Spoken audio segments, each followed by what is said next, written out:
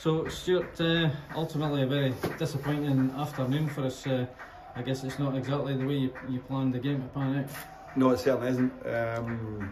To get beat by that margin's not like us. It's a hard one to take. They're an exceptional side at this level, there's no question of that. What John and Paul have done there is outstanding, and I can't see anybody beating them this season. So credit to them, what they've turned around there at Falkirk under John and Paul is immense. So firstly, congratulations for them for winning the league, which I think they've been worthy of it the whole season. If we go back over the years that we've played Falkirk, we've been a match for them at times and beaten them on several occasions, but today you can see the gulf in the two teams.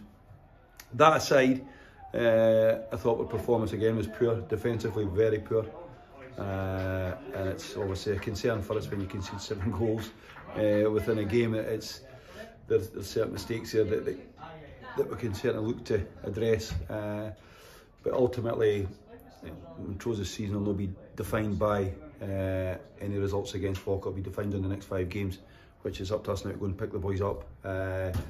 We'll have a look at it and see what we can do to change it or freshen it regarding going into, which is now a massive game next Saturday down at Edinburgh. So we'll look to do that this week. We'll get the boys back in on Tuesday. Last week was very disappointing as well, so that's 2 on the bounce, and we've got ourselves in an unbelievable position. I think it was 6 wins out of 7, but 1 point in 9 is not good enough.